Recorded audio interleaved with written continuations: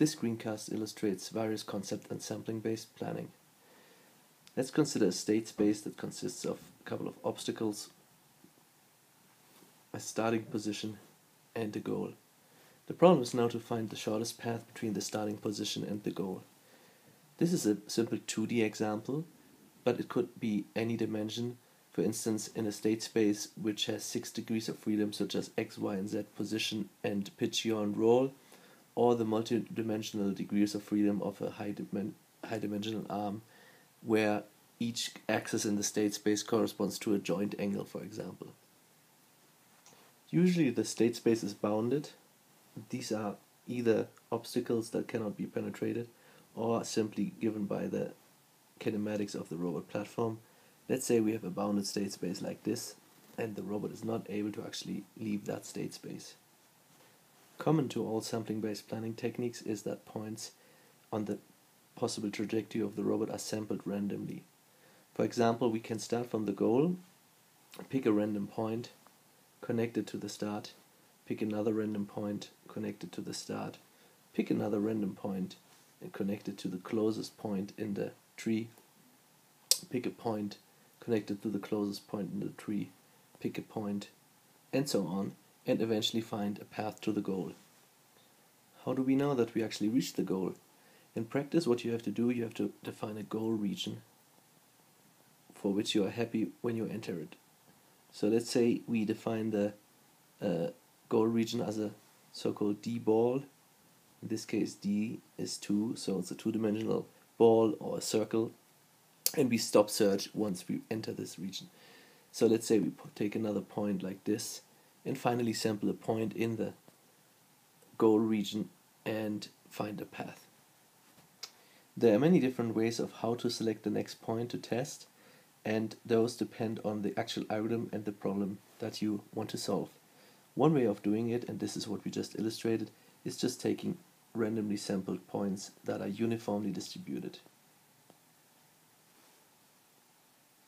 One can show that this approach actually biases the search towards the largest Voronoi region when considering a Voronoi partitioning of the existing points. For example, the red lines show a Voronoi partitioning that has been done between all points that are currently in the graph. One can now easily see that it's more likely that a future point is selected in a larger Voronoi region than in a smaller one. For example, it's very unlikely that we select a point in here, but it's more likely that we find a point in here, thereby growing the tree in a direction that has not been explored yet. There are two methods that are commonly employed to speed up the search. Let's consider an example where, again, we have a goal somewhere here and a start somewhere there and a couple of obstacles in between. Let's assume this state space of the robot would be the entire screen. Now if we start to take random points close to the start and start growing the tree from those, we will get something like this. Obviously, it would be much helpful if we would start from the goal as well in the same fashion. So now every time we add something to the start or to the goal, we can look whether we can connect the two trees somehow. So if you do this, we will eventually come to a point where it is easy to connect the trees, such as this one where there is a line of sight connection, and we found a path. This approach is known as bidirectional search. Another way to speed up the search, that is finding a feasible path to the goal, is to actually pick a point close to the goal region every now and then. So let's say we put 5 points out that start from the start. 3, 4, 5, and then take a point at the goal. So now we can see whether we can connect the start to the goal, or the goal points to somewhere, a tree that started from the start, and we can see that we find a path like that. Of course, this doesn't work so well when we have obstacles that are requiring us to take a huge detour to the goal. Let's say we have a U obstacle like this, then it will take quite a while until we find a point that connects to the goal, therefore wasting valuable computation times whenever we try to get to the goal. Thus, this is a trade-off between speed and exploration time. It works well in some environments and in some it doesn't. This approach is known as goal biasing. How to deal with collisions? One way of doing it is taking sample random points and checking whether they are in a collision or not. So this point falls within an obstacle and therefore should not be added to the 3. This point doesn't. This point doesn't. This point again falls into an obstacle and we ignore it. This point doesn't, and so on. It turns out, however, that for some problems, doing something called lazy collision checking is actually preferential. In this case, what you would do is you would actually draw a path, even though the point is in a collision, and continue your search until you find a goal. That would look something like this. So we would start connecting things. Let's say we have some goal biasing here. So actually this is our path. Now what we would do is we would inspect the path only after it has been found. So we know this is actually a path, and now we actually spend only the time to check whether it's in collision. So what we can do is we can say, well, this path is in collision, or at least some segment of it is unusable.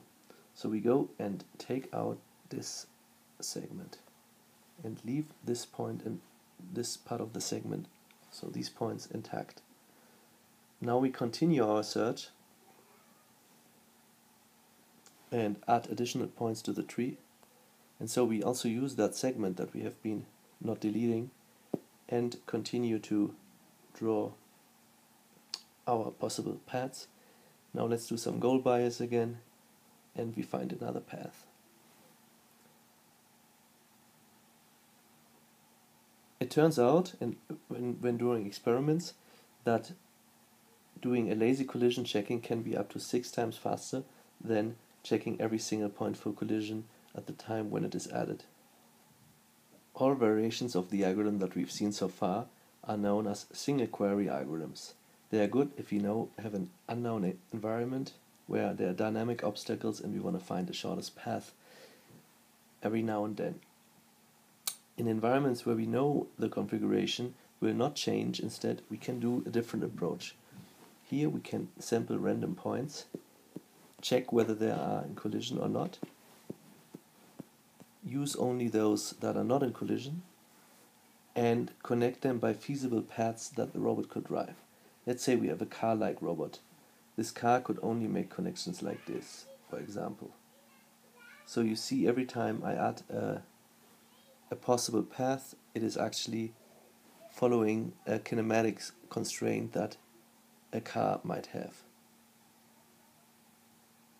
So now I can create a graph that is collision free and actually feasible when I would drive it with a car-like kinematics.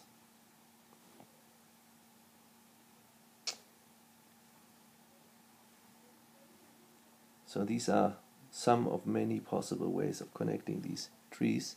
Now if I want to find the shortest path between the start and the goal, I can actually just use standard graph shortest path algorithms such as Dijkstra's or A-star to find my path. Let's look at this real quick, and by inspection I clearly see that if I want to go from the start to the goal, something like this path here would probably be my best bet.